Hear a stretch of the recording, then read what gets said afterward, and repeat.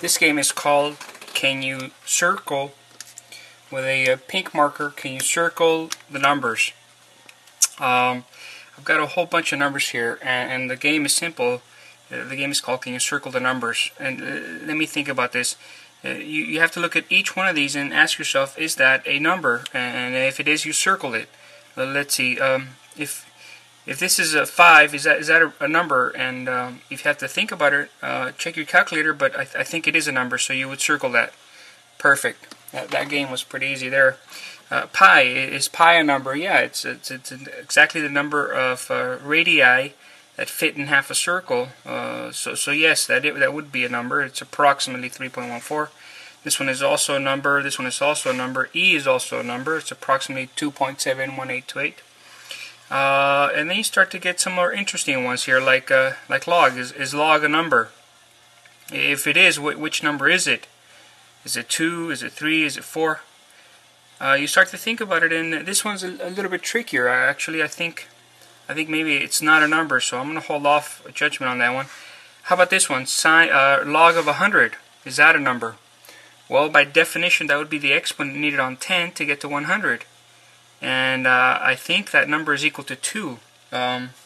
If you're kind of rusty on your logs, you just check the log of 100 is exactly 2. So indeed, this would be a number. That number is equal to 2. So I would circle it. Let's check sine of pi over 2. That would be a ratio of opposite to hypotenuse on a reference triangle for 90 degrees. And that ratio would turn out to be just a plain number. In fact, I think this number is equal to 1. Sine of pi over 2 is equal to 1. So this is equal to 1. So I would circle it. This one, sine, I'm not sure if, well, it's actually not a number. It's not 1, it's not 2, it's not 3, it's not any number at all. In fact, this is not a number. This is what we call a function whose domain is angles and range is ratios. So this you would absolutely not circle. This is not a number. This is called a function. Okay? This is a function, so you would not circle it. And this is also a function, so you would not circle it. Now, here's something absolutely important. These numbers behave like numbers and do everything that numbers do. These functions are not numbers, so you cannot expect them to behave like numbers do. They don't. They behave like functions do. They are totally different animals.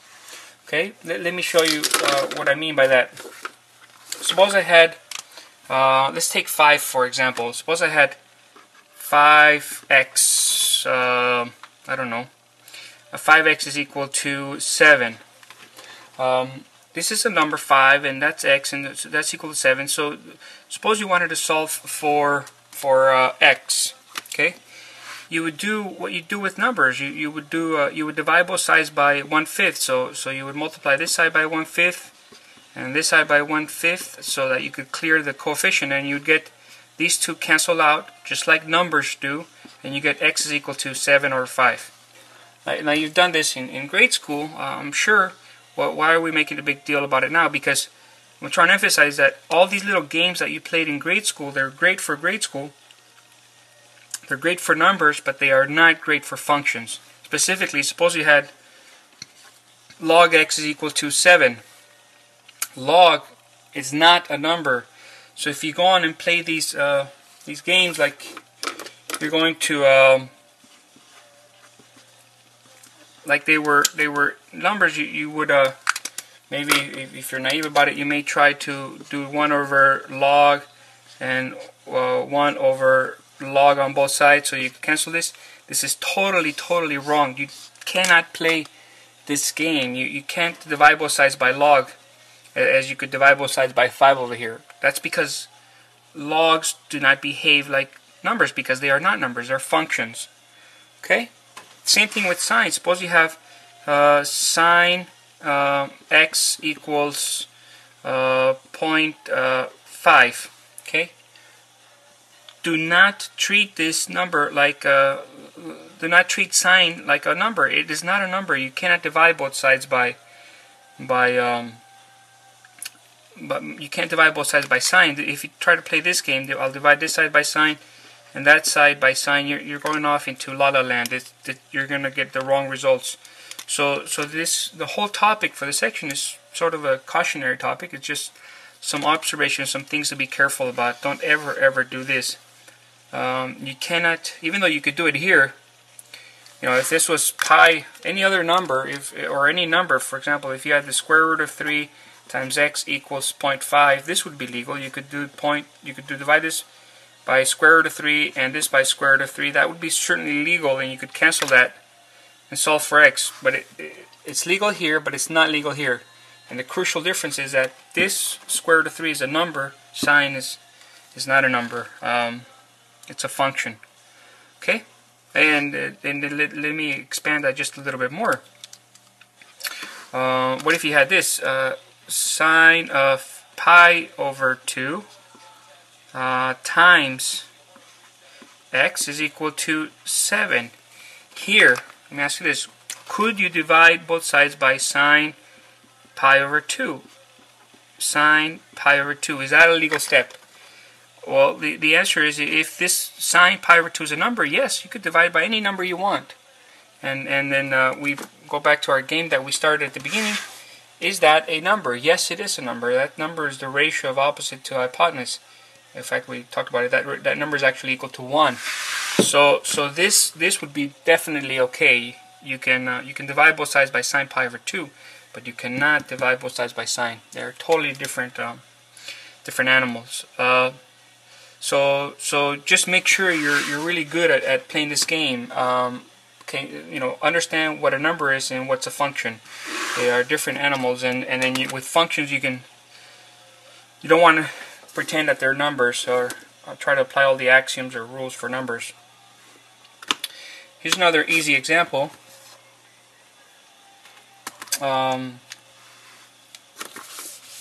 This example will show talks about commutativity properties. All right. So suppose you had 5 times x. Is that the same thing as x times 5? Well, you may have heard of it. This is called the commutativity law of multiplication. 5 times any number would be the same thing as that first number times 5. This is fine and dandy for real numbers. It works nicely for real numbers, even for polynomials. But when you try to apply it to functions, it just doesn't work that way. If you have sine x, you cannot play this game and say this is x sine. It just you're trying to apply the commutativity property to functions, and nobody ever said that functions were commutative. We know that numbers are commutative, but nobody ever said that functions were commutative. So if you try to play this game, you're going into some dangerous territory. Okay, you don't ever want to do that.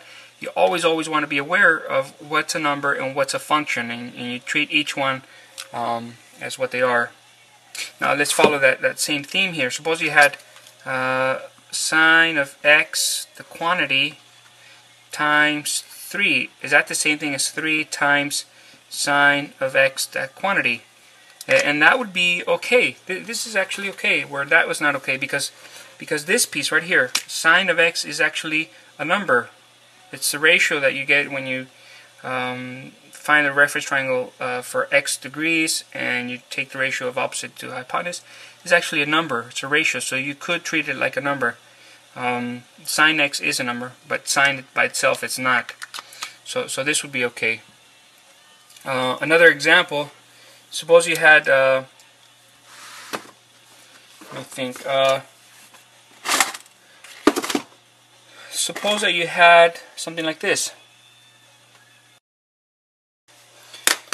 Okay, so let's see if we can play this game some more. Here, the question is it legal to cross out the sine x and the sine x? And usually it is legal when you're crossing out a number here, and you got a product on top and a product on the bottom, so long as you really are crossing out a number. So the question is sine x a number or not?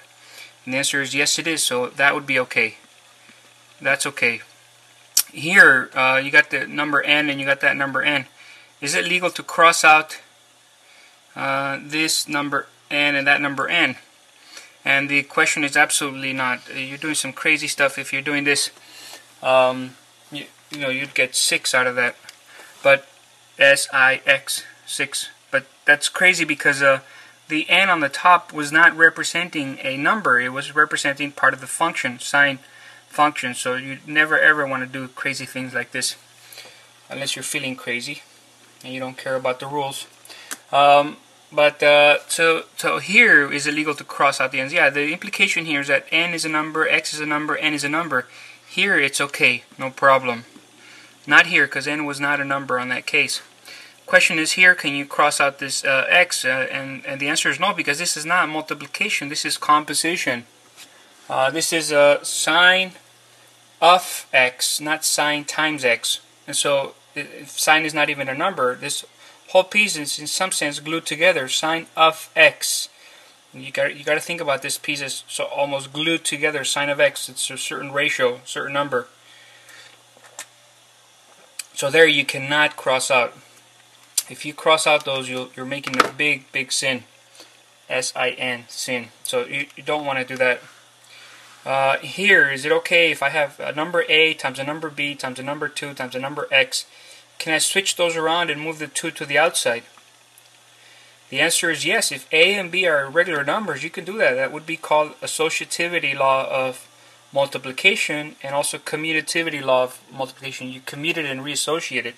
So this is okay to do. But here, my friends, can I again commute the sign and the 2? Can I switch that over and pull the 2? And the answer is absolutely not. You cannot do that because sine is not a number. If it was a number, you could do it.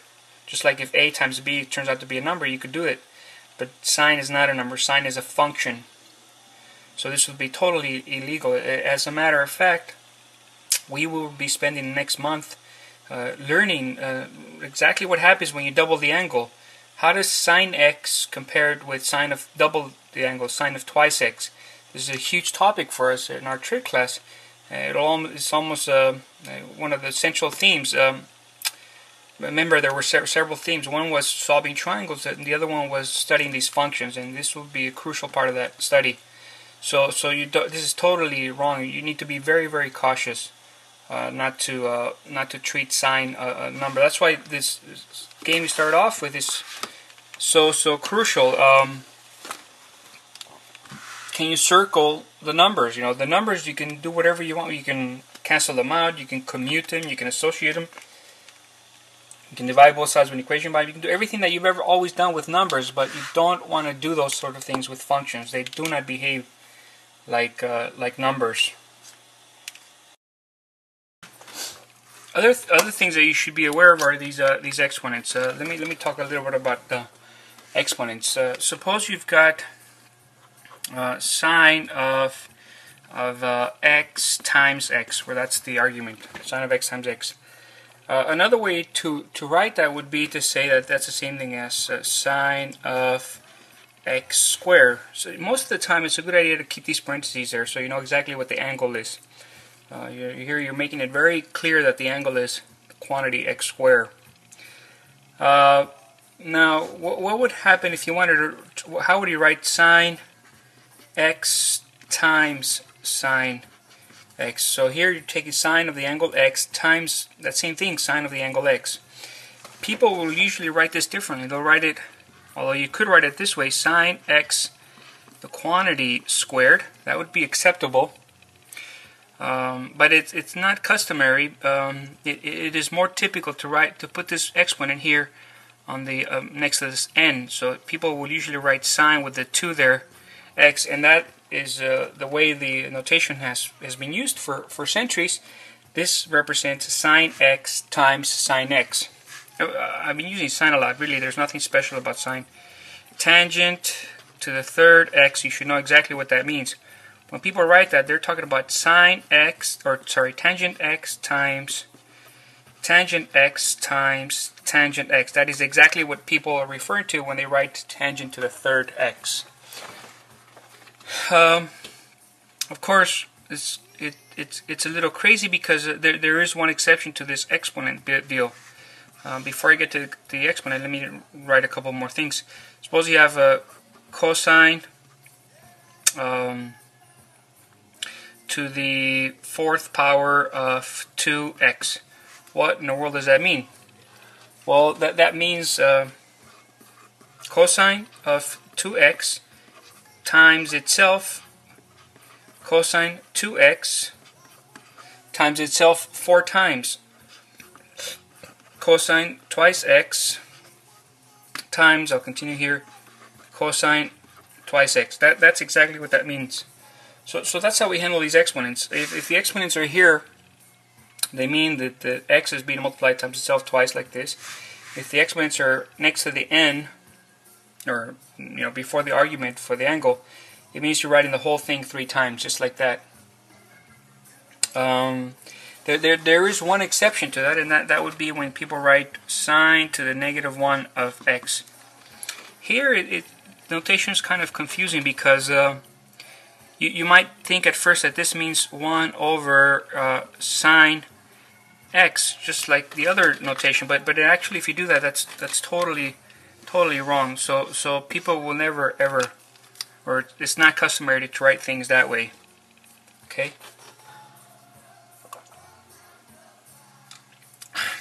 Usually, when people want to write this, the 1 over sine x, they will write cosecant x. That would be acceptable.